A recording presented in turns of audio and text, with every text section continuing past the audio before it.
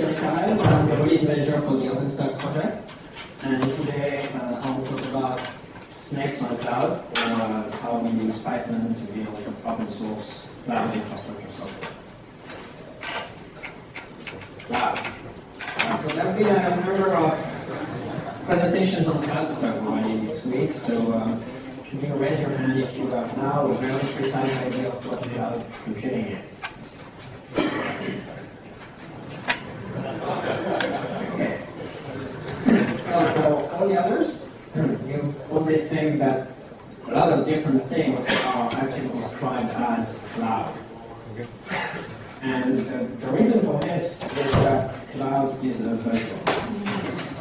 It's a very trendy buzzword, so if you have anything to sell, you should probably add the word cloud to it, like a presentation title. Yeah, quite well. And the thing is, cloud computing actually describes the transition from the computing industry from an industry of products to an industry of services.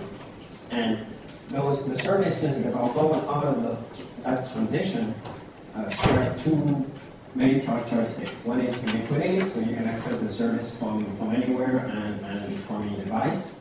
And the other is elasticity, where the services are generally multi-tenant and you don't really have to care about the service scaling to meet your needs. And you usually pay for what you use exactly. It started mostly with services that are geared towards end users, so with the software as a service. Salesforce started by hosting its CRM solution, offering a hosting platform for its CRM solution. Then there was Google Docs, and then almost every website that provides some kind of service would call itself cloud as well. So Gmail is cloud, Flickr is cloud, Remember is cloud, Twitter is cloud, and Facebook is cloud, and everything else is cloud too. And the other type of end-user services is online storage and streaming. So that's what Dropbox does, Amazon Cloud Drive, Ubuntu One, or the recently announced iCloud. Maybe add to the buzzword factor, I work on Ubuntu One, and the buzzword for us is Perspective. Yeah, but you still need to use cloud icons, so that counts.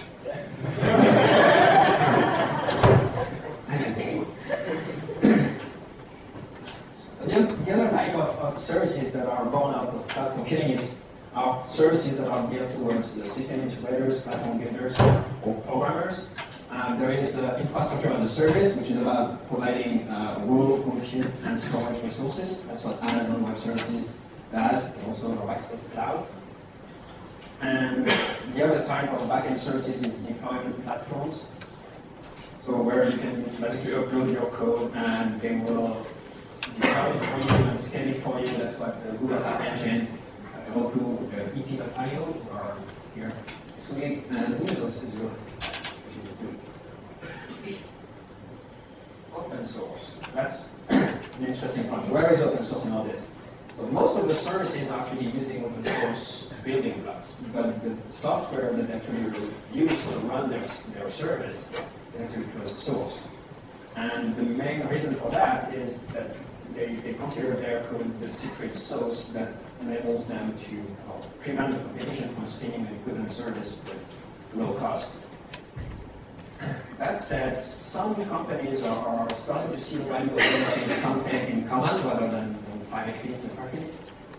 And the main driver of that is sharing development costs, obviously, but also the promise of creating a new standard and being part of that standard early on.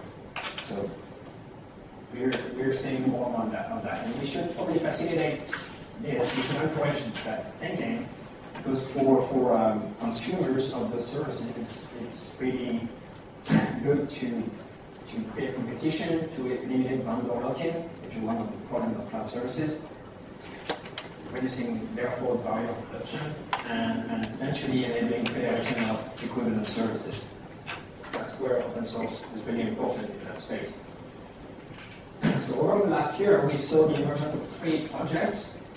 There is Open Compute, there is pushed by Facebook to open source the hardware of the data center design, the data center hardware design. There is OpenStack that promises to offer software for to run cloud infrastructure as a service providers. And Cloud Foundry promises to address the platform as a service space, which launched by VMware. So we're starting to see open source software kind of be used to run the cloud, or open source design that can be actually used for this. So a few words on how the OpenStack project started. So on one hand, you have Rackspace hosting. Rackspace hosting runs the Rackspace cloud. It's an infrastructure as a service offer that has cloud servers on the compute part and cloud files on the storage part. So it was very successful. Cloud files was written in Python, so it scaled horizontally, so the success wasn't really so much of an issue. Cloud servers is starting to see its limits in its design, so they wanted to rewrite it in Python, and so that it would be horizontally scaled, and so that it can meet the needs of tomorrow. We have also decided in May 2010 to open source the software behind their infrastructure for the reasons I outlined above. On the other hand, you have NASA. NASA was building a US government private cloud for hosting government sites and heavy calculation on like pictures of stars. And to overcome the limits of the software they were using, they started to rewrite their own cloud compute software in Python. And they released it in May 2010. They released an early version of it called Nova CC, written in Python and Apache license. Some people noticed the potential for conversions between the two projects. In particular, the architecture for the compute part was remarkably similar between the Rackspace project and what NASA allowed in the open. and both were written in Python. So they talked to each other and they decided to form a common project called OpenStack, where you would take the code from Nova CC from compute part and the code from cloud files running in production at Rackspace for the storage part. And here the main square. The mission statement for the OpenStack project is to produce the ubiquitous open source cloud computing platform that will meet the needs of public and private cloud providers, regardless of size, by being simple to implement and massively scalable. So we did that. The project was founded on 4 basic principles. Open source.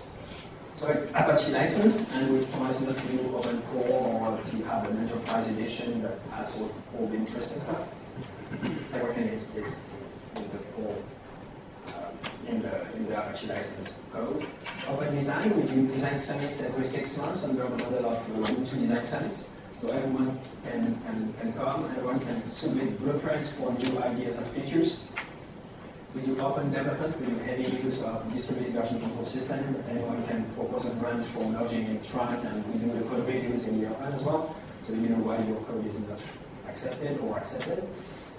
And we do open community, we have all the discussions in public channels, we have community elected technical leads for the project, we have community elected seats on the project board. It's very much under the model of the Apache Foundation for those who know about it. I don't know it's open, but one thing to keep in mind is that it's a very young project. It's been 1 year since it started. We had 3 design summits, we had 3 releases. So it's about 1 year now, I guess. It's a young project, but it attracted a lot of attention. There are about 100 developers now that have committed code to one of the core projects of OpenStack with well-known names. Those are not the usual picture of OpenStack partners, which are not people committing code, just people giving us a logo. These are people that have actually developers on payroll committing code. So that's the weird ones. A few words on our design and coding standards. So scalability and elasticity are our main goals. Features that limit our goals must be optional. Everything should be asynchronous. The main components should be horizontally scalable. We should always use share nothing or sharding. We should distribute everything, especially in logic, and with logic where state naturally exists. We should accept eventual consistency and embrace it where appropriate. We should test everything. It's unit tests, but also smoke tests that actually deploy the code in some that test data center and run a real worker with that. And we enforce PEP 8 for code consistency, which is extremely important. So if you're interested in our continuous integration toolchain, I invite you to come to Soren Hansen talk tomorrow at noon. We'll go into more detail on how we ensure that those rules are followed before the code actually hits the trunk and get built into those packages. There are multiple types of OpenStack projects. There are the core projects, which are the one we actually care about. There are 3 of them now: Nova for compute, Glance for handling disk images, Swift for storage, and I will go into more details on each of those in the next slides. We also have an incubation process that is very similar to the Apache Foundation incubation process. It's usually a project that we would like to have in as core projects someday that are not ready yet. There is a common application framework that will be shared among all the core projects. There is a Django-based web UI for dashboard, and we are also building a queue service for starting to address the platform as a service space. Those are all Python projects. Our release cycle is time-based. We recently moved to a 6-month release cycle. We used to have 3-month release cycle, but it was a bit stressful for the release manager, so we moved to 6. And it's a 6-month release schedule with the consolidated release of all the projects at the same time. Most of the core projects are actually following a common release schedule, because we do 6-month release schedule with frequent milestone in between. So we have top of our release built every 4 weeks that are development milestones, and the last development milestone, called the other 4, is extra QA and becomes the final release. We also have a more stable or independent project like Swift, who have their own independent release schedule, and they ask us just to include the latest version they have into the OpenStack common release.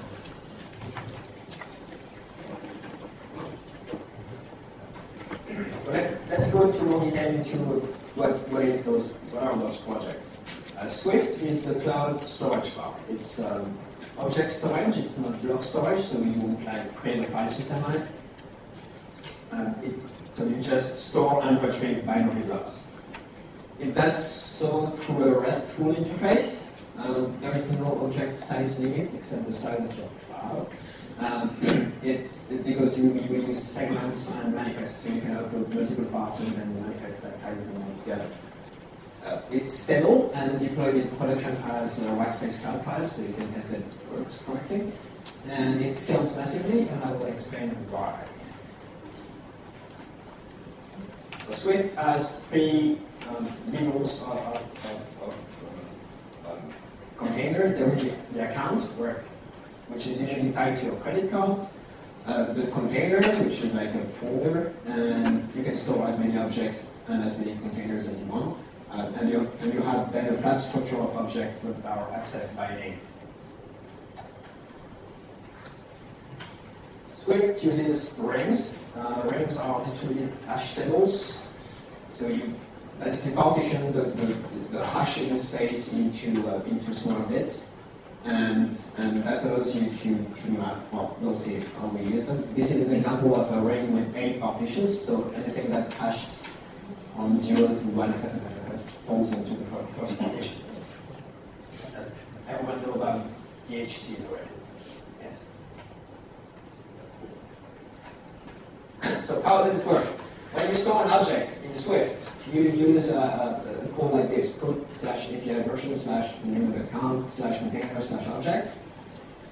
And what Swift does is it takes the account slash container slash object part, builds an MD5 sum out of it, looks up this MD5 sum onto the object string, and then it falls into one of the partition. And this partition is linked to a unique set of 3 servers.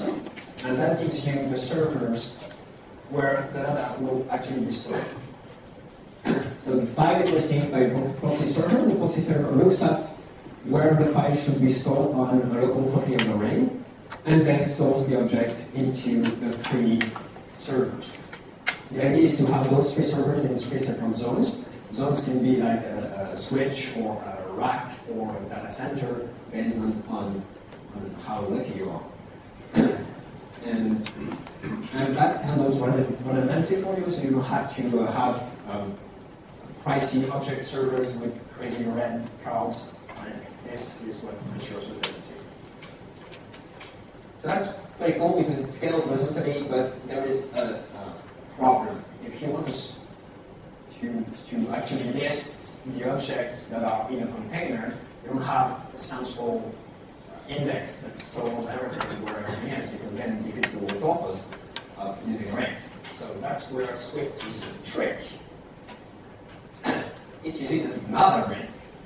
So to list objects in a container, you do get /API version /account /container, and what Swift does is that it takes account /container, turns it into an MD5 sum, looks it up on a separate ring called the containers ring, and finds the 3 servers that will actually contain the listing of your object. And you do the same to list containers in an account. You get the list of containers in an account. So your deployment looks like this. You have proxy servers. Each of those have copies of the 3 rings. And you can have many of them as you want, since you want to handle with a client load. And then you deploy object servers, container servers, and account servers in at least three separate zones. And it scales horizontally, and you can use commodity hardware for cheap. You can use crappy disks. It works.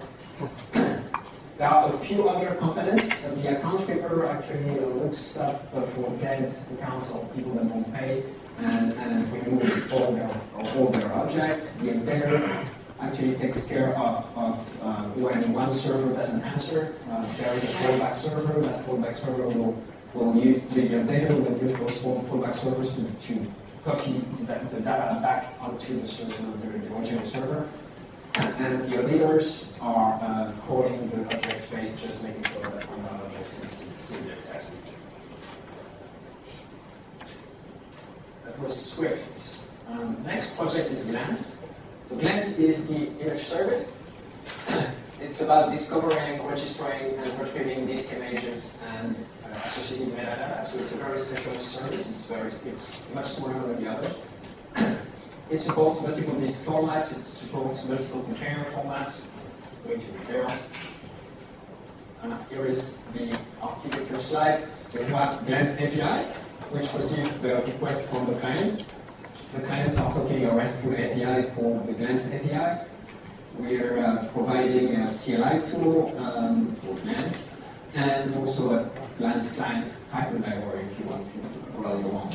But anything that actually speaks to REST, Glance API is quite easy to write your own client code. So Glance API receives a request. It uses an internal RESTful API called the registry API to query metadata information or location information about the disk images.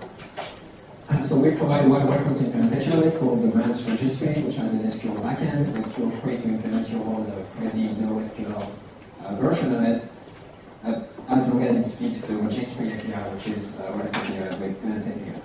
And Glance API uses multiple storage backends where it actually stores the disk image, which is a large part. So it can use Swift, it can use Amazon S3, it can use a local file system that's useful for test. And it can also use HTTP links that's only read-on. And it will basically tell Glance where to fetch an image that is available over the internet. And you can combine them all, and they are not exclusive.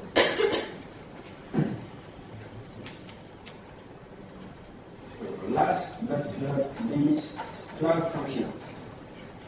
So this is by far the largest. You can think of it as VMs being just one API call away. It's a highly modular framework, so you have to pick exactly the deployment options that you actually want to run. There are tons of hypervisors that you support. You basically don't want to support all of them at the same time. It's still under heavy development. We're still refactoring things, trying to set things up. So it's risky to use right now, but it's interesting to test. But for deployment, you better have a good IT management team. And it's used in production in Lasagne cloud currently, so it's working. And Rackspace cloud service is expected to go using Nova before the end of the year. Needs to be ready. So about different components. So it's also a horizontally scalable component-based system. We have API nodes who are responsible for receiving client requests and acting on them. Scheduler nodes that actually decide where a given request will actually be done. A compute node that are responsible for the VMs themselves. So they spin up the VMs. Network nodes which provide network resources for compute nodes. And volume nodes which can contain blob storage or interface with blob storage. And all this is linked through an message queue. We use RunEventQueue. And you can have any number of those components that is actually needed to have your work. You have a relatively low number of compute of VMs, but a large number of API calls, then you should spin up more API nodes. If it's the other way around, better add compute nodes.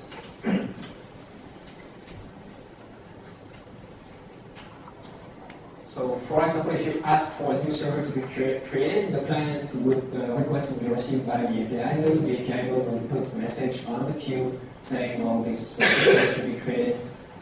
A scheduler node, one scheduler node somewhere will pick up the request and apply some internal algorithm to decide where it should be handled and put back a message on the queue to that compute node. That compute node will pick up the message on the queue, require disk images from events, and then ask the network node for network resources like IP addresses or networks or firewalls, and then we'll finally spin up the VM. And if the client queries for the location of his server, the system will point to the compute node. So I said we should always share nothing, but unfortunately no one shares it. We have a data set. We're trying to get rid of it, and it's hard to kill. So we're trying to move to shard as much information as we can among the different nodes, and push as much information as we can into the queue rather than have a central data store. It's an interesting project. It was interesting. A few words on modularity. I said it's a highly modular framework. So the API node is actually WSGI middleware, so you can stack up any authentication, whatever compressing stuff that you have. We support two APIs, the EC2 and the OpenStack API. So the EC2 API is widely used due to the success of Amazon Web Services.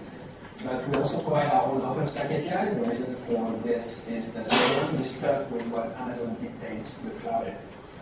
We actually want to be part of it. So if we have a shiny new feature, we want to expose it to our users. And that's why we have the OpenStack API. We support multiple authentication plugins, database, LDAP, but that should be replaced by the Keystone project, which will have database and LDAP backends.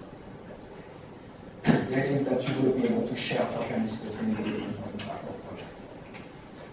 The scheduler node uses a pluggable algorithm. We provide two of them, Chance, which is basically round robin, and ZoneAware scheduler. I think they're the third one now. But it's just a matter of extending the class to provide your own logic. The queue is actually any AMQP queue. It's not like tied to RunEventQueue. At the data store, you can use SQLite for like development setup. MySQL, Postgres, network node, we support 3 network nodes, IPv4 and IPv6. For the compute node, we support a large number of hypervisors.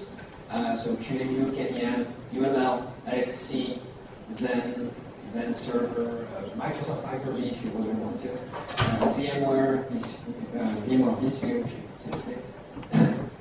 And for volume nodes, we support local LVM volume groups, remote access storage, chip volumes, and HP SANs.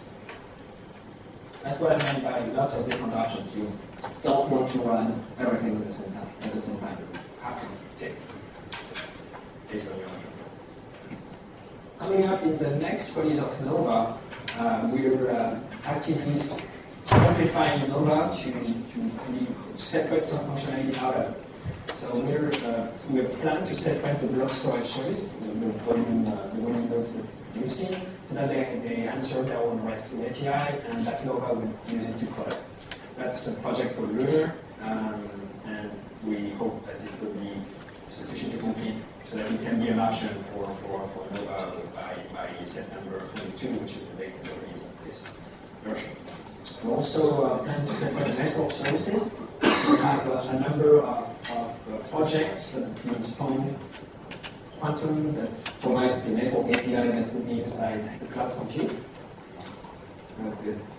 So you could request an IP address, you could request an elastic IP address, you could request a network and connect them, etc. Melange, which is a network resource registry, so like an IP address directory. And Donabe, which addresses complex network containers, so you can describe your network configuration and tell Donabe to actually make it happen with very intelligent switches. And finally, Keystone already mentioned.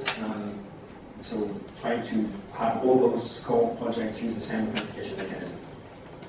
Also, we'll have snapshot, clone, and boot from volumes, distributed scaling, because we have the idea of zones now. We should hopefully complete the OpenStack API 1.1, and we should hopefully have configuration drives, which are like data disks that are mounted on the VM's use phone that contain data that the user provides. So that helps you communicate with your instance and customize it before you. Okay. Python. Why do we use Python? There was a good Thierry talk on what makes Python awesome on Monday. What makes Python awesome for us, at least for me, is that our users are not end users, but are not really programmers either. So having a language that is easy to learn, that is easy to read, and easy to patch for sysadmins, that brings the users of our software are actually able to contribute patches back. And that's the main, for me, that's the main feature of Python that is relevant here. It's that it's a community enabler. It's really useful to have a simple language that people can actually learn in 1 day or 1 week and start contributing bug fixes. But it's also there are lots of very interesting libraries.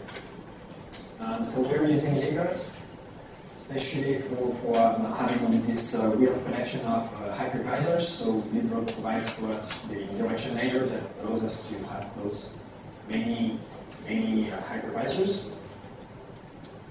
For concurrency, we're using EventLet.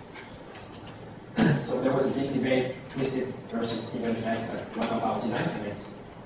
And we settled on EventLet, which was used by like half of the project. Mostly because it's easier for someone that doesn't know anything about concurrency to use. Well, you have to think the twisted way. We use Space Deploy for the WSGI configuration handling. We use Webhook to encapsulate response and request objects. We use Roots for setting up, if we're lazy, to set up the REST endpoint.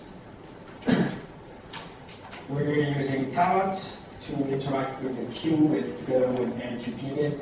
Account has been discontinued, so we need to move to Congo now.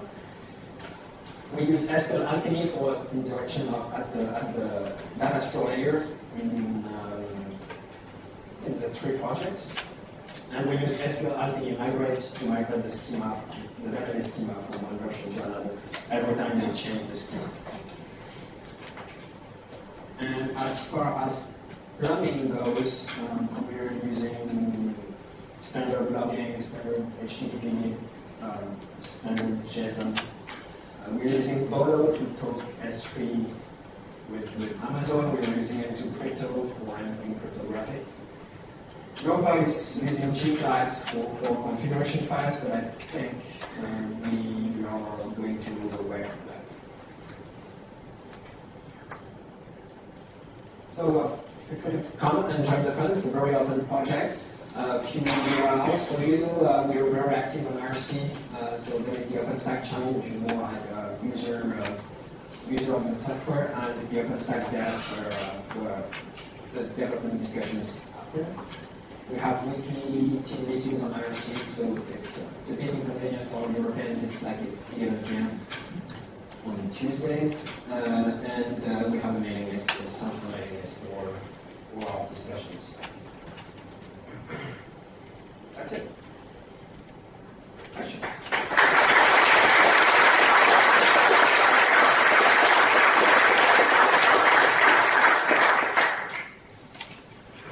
Are there? Okay.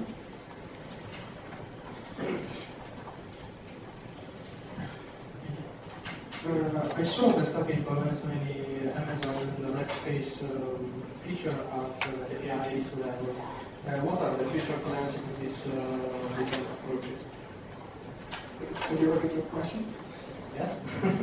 I saw OpenStack implements many Amazon and Rackspace features at the APIs level.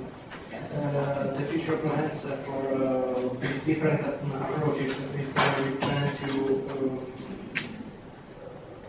bring on both or So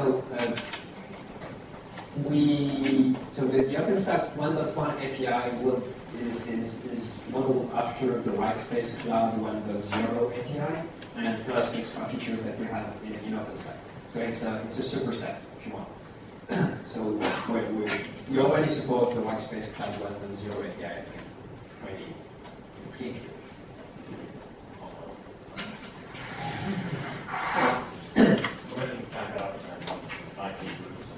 We're having a bit of trouble with the API because they are usually defined by other groups than the one that actually work with the software. We need to fix that.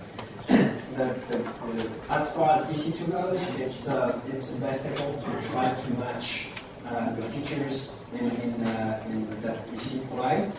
But obviously, Amazon is changing the API whenever they want, and they don't give advance notice to anyone about what that will be. So it's always late in some ways. Sometimes it's not very late, sometimes it's completely late. Sometimes it's features that we don't support.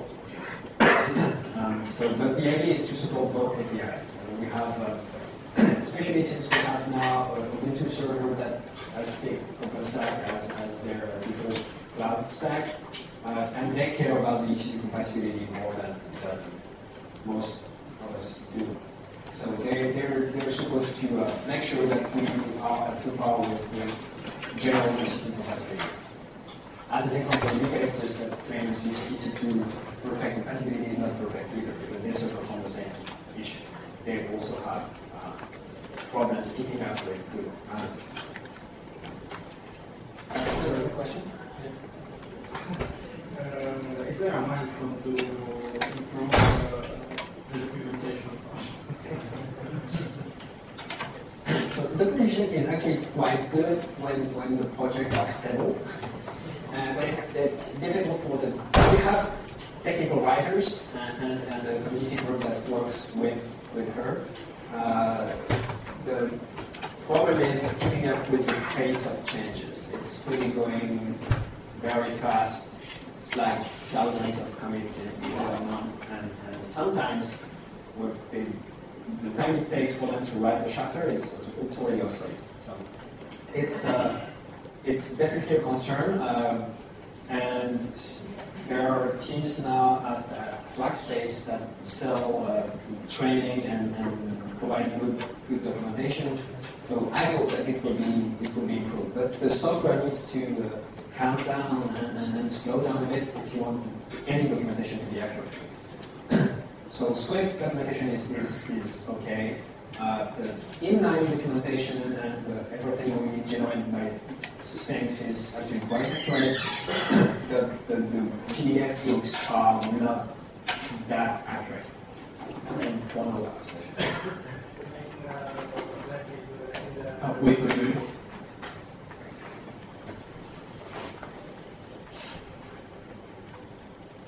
Like this, in the development part, the APIs, often there are only the documentation defined in the procedure function. The API is one of the things that are actually not documented. The OpenStack. The Nova, in the Nova part. In what? The Nova. The development part of Nova. You mean the OpenStack API, or? The OpenStack API is very well defined. The problem is, do we actually implement it correctly? Correctly, but deeper. Very short. Yeah, it can always be improved, and it's a community project. So if you're really interested, it's. I think the best documentation came from outside of the developer group Can I do Hybrid Cloud using OpenStack? Sorry? Hybrid Cloud. Can I do it with OpenStack? The relationship between big cloud. Oh, hybrid clouds. Hybrid clouds. So yeah, hybrid clouds. You can use public clouds. It can be private clouds. You can deploy them inside your firewall. And the idea behind hybrid clouds is that you can deploy half of it. Well, you can move your application from the private side to the public side first to the public cloud, etc. So OpenStack is an enabler of hybrid clouds because it's good to just say, well, Europe is C2 compatible, but it's not enough because everyone has its own version of the EC2 API or they are not similar. If OpenStack wins and becomes the Apache of the cloud, then you will have OpenStack clouds everywhere, and you can run your private cloud with exactly the same code as Rackspace and others.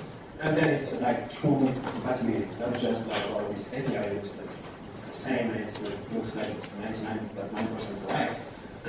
It's about running exactly the same code. So I hope that OpenStack will facilitate the emergence of hybrid clouds and make them and the emergence of federation of clouds, of cloud markets, so that you can compare the prices and the services of each provider, and drive the cost down and drive Amazon smoothly. That's my personal goal.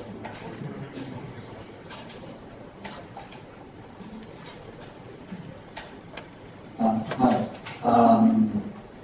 Before you said that you were using a mix of event-led and twisted, and you're now focusing on event-led. But I had a look at the source for Nova, and there are both two things living together. Is there any plans to phase out there is one, or twisted or? Yeah, there is one component that I didn't mention in the architecture side that is the Nova object store that still uses twisted for historical reasons. No, it doesn't. That's going to be phased out. That for like a couple of months. At least a month. It's been a month. It doesn't use it. The only has to be twisted is like a couple of basic buttons. So, yeah. When it's done. But the empty store does not use twisted anymore. The only twisted stuff that's left in the code base is really, I think it's a couple of base classes that we just happen to use from twisted and no one's really bothered to replace it with something not twisted so we can remove the dependency. because it's not doing twisted each sort of things. It's just using, I forget what it is. It might be like a long rotating thing, or just really not asynchronous related stuff. So no, we don't use twisted anymore. If you look at it, oh, really easy. Let's look at the latest one. That's cool. Oh yeah, ancient. I mean, it's we months. I mean, time flies. Well, that's what I meant by under heavy development.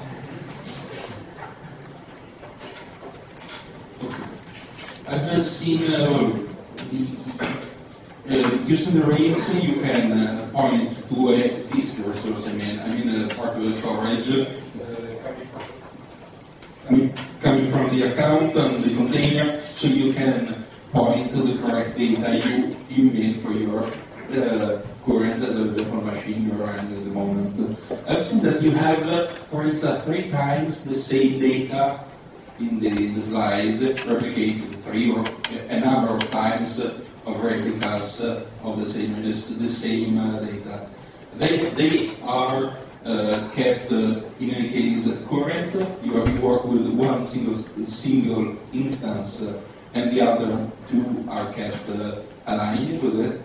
Also, you understand that you declare you have no RAID or no redundancy on this data. And the last, and how can you used to move data?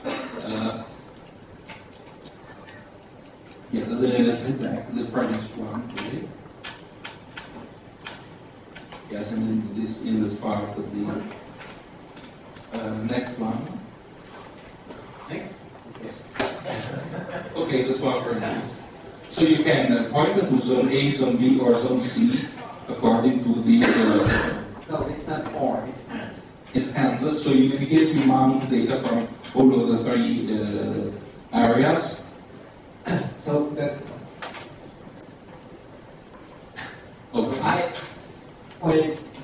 in each partition, the partition contains the names of the 3 servers that should contain your data. It actually also contains 2 additional servers, which are the fallback servers. Okay, that's correct. And that's the one used when 1 or 2 of those servers don't answer. So you have 5 servers with 3 primary servers and the system makes sure that you have those 3 servers in at least 3 separate zones. This is configurable. You can have 6 instances. Yeah, number of replicable data. And they are kept aligned in any case. Yeah, when the proxy server receives the push request, it actually puts the request asynchronously onto a 3 location. It's not just 1. Okay. And that's where the redundancy happens. It's why we don't really want to care about RAID, because that's just one aspect of redundancy. Like, then there is power, then there is DOS, and then there is the or whatever. So we don't really care. What we want is store it in 3 separate places, and the redundancy, I guess. You could increase the global redundancy by setting all those on the right servers, but the idea is to use cheap hardware rather than an expensive one. So better not rely on right and not degrade the performance of your system and store it in 3 different places. This is eventually consistent. It's not like atomic commits or whatever. It stores when it can, and then when you retrieve the data, you might get, if you do it very, very fast, the previous version. Okay. And in this case, the supervisor of the old storage can define where the data storage are kept in which country. I mean, in Italy we have some laws about keeping data in the United Union, for instance. So you can define that your object server fee should, or your object server for a specific customer must be located in a country. So that's why Italian Telecom is suggesting their own cloud.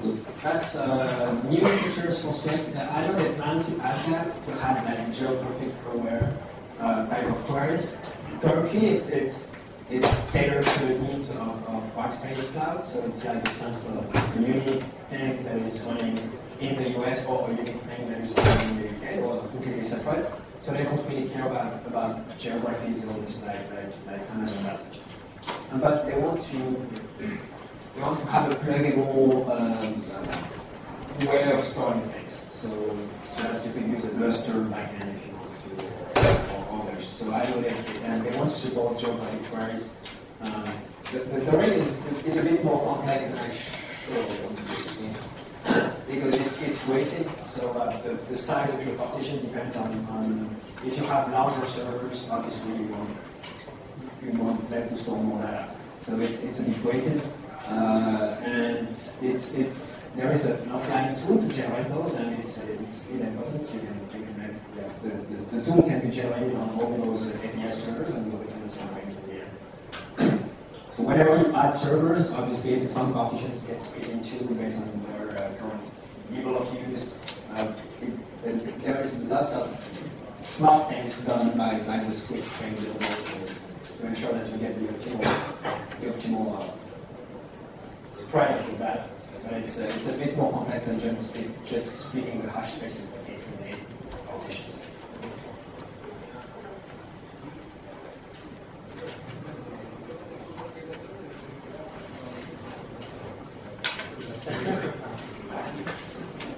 Other questions? Hi, so I have a question for Thierry, maybe on Lasagne, but if you split the ring partition into 2, and there is new server, you had one server, now you have 2. You have to move the files from this old server, couple of files, to the new server, right? Yes. Okay, that's why I wanted to make sure that how we do it. So I don't know if it's a better that does it,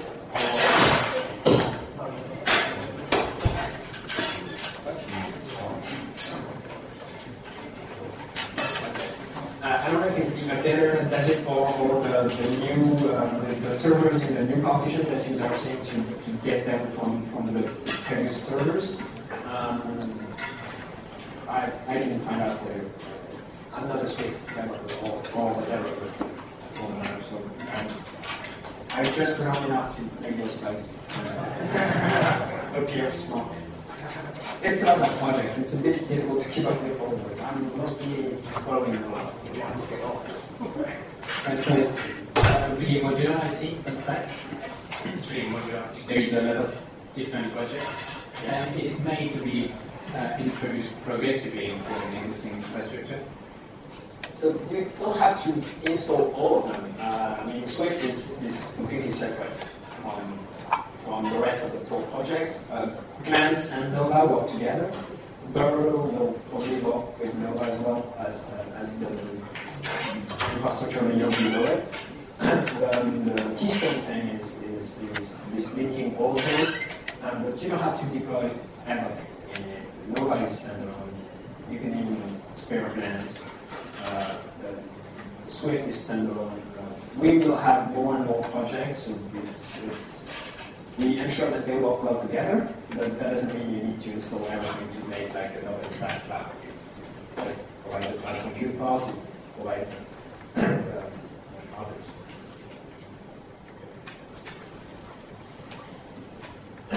Can you talk a bit what kind of projects you currently have in the incubator and what kind of projects would you like to see?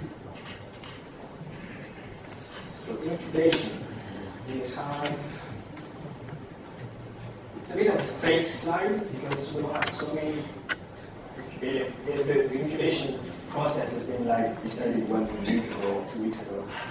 So it's what I would like to see actually. So Dashboard was officially voted an OpenStack incubated project Tuesday. Keystone is expected, as applied, no, it's accepted too. Keystone is accepted too. Burrow is expected to apply for soon. We have other projects that applied that got rejected. Keystone already. What will we have here?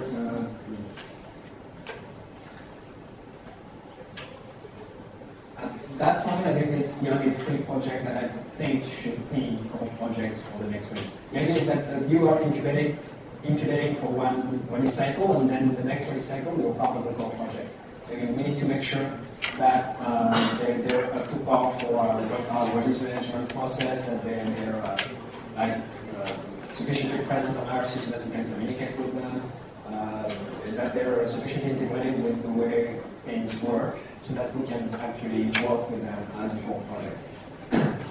And there are lots of related projects that we can talk about them. It's things that will never be involved, like mobile phone clients or deployment tools that there are like 10 of them. We don't really want to choose between those. They are all working with OpenStack or OpenStack compatible and have a sticker, but I don't think they should be made core projects of OpenStack.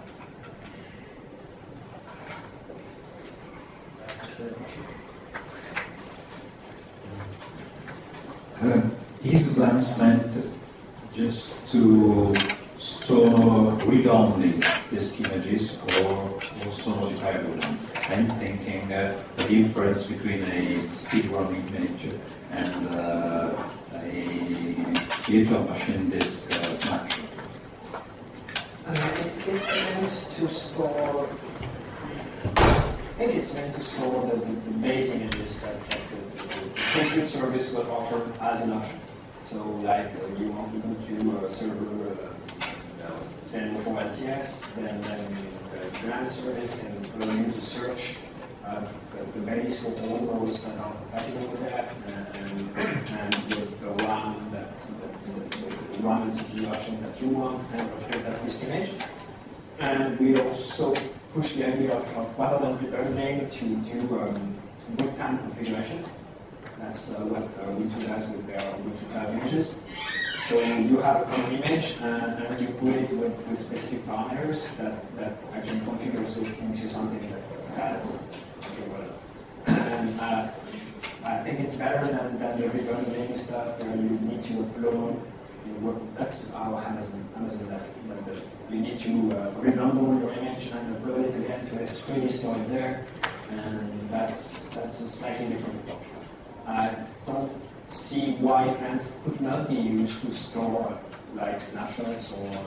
It does. It does. Yeah. Yeah, when you create a snapshot, it ends up in that. That's how it works. Not the block storage. The boot from volumes is separate snapshots. Oh, that. Yeah, good. What? I think it must be the OpenStack API that has an API call to create a snapshot of a running virtual machine, and that ends up in Glance. That's where it extracts it and puts it into Glance. We're adding the new version. Possibility to snapshot, clone, and boot from volumes. So that's a block storage that is enabled by the volume API. So that's one option. But you can also snapshot disk images and then push them to Glance and boot from that instead. So it's, like I said, lots of options. Sometimes difficult to tell which option is the best combination for your use case. We expect that the Ubuntu guys will come up with like a standard Ubuntu centric way of selection of components that makes sense altogether to deploy in a private cloud because that's their target, and that will be easier for people to test. You can actually deploy all the components on a single machine and run with the local RabbitMQ and SQLite databases and test everything on a single machine, which is very useful. It scales coverage and so on. So it's not that difficult to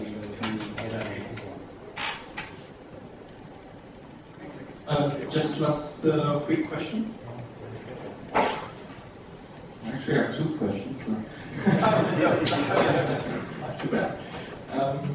First question is, how long is it going to take to use OpenStack in production? Well, it depends on your definition. It's already, all the components are already used in production. So except Glance. Swift is used in production for white-space cloud files. And so it's like it's the code. Like we released the version on Monday, and it's already deployed on Whitespace Cloud in production. So this is very much production ready. Nova is running in production at NASA for the Libra Cloud, which is being used for calculation and also to host various websites like whitehouse.org. And so it works. The question is you have to pick the most standard components. You have to have a good crew of system units to keep up with what you should upgrade to, what you shouldn't, to provide the glue when the migration is not that easy from one version to another. So it's tricky to deploy to have Nova in production, like with a small number of IT guys. You can definitely test it. You should test it to make sure that it works for your workload. It's the best way to ensure that it will meet your needs of tomorrow. Deploying today in production with a small IT service and in a private enterprise to serve users, it's a bit risky. I expect it to stabilize in 6 months once we separate all those APIs. I think that the migration from the current version to the next version where we have those API separated and the new services are fully replacing the old ones, I think the migration path will be Okay, thank you very much, Thierry.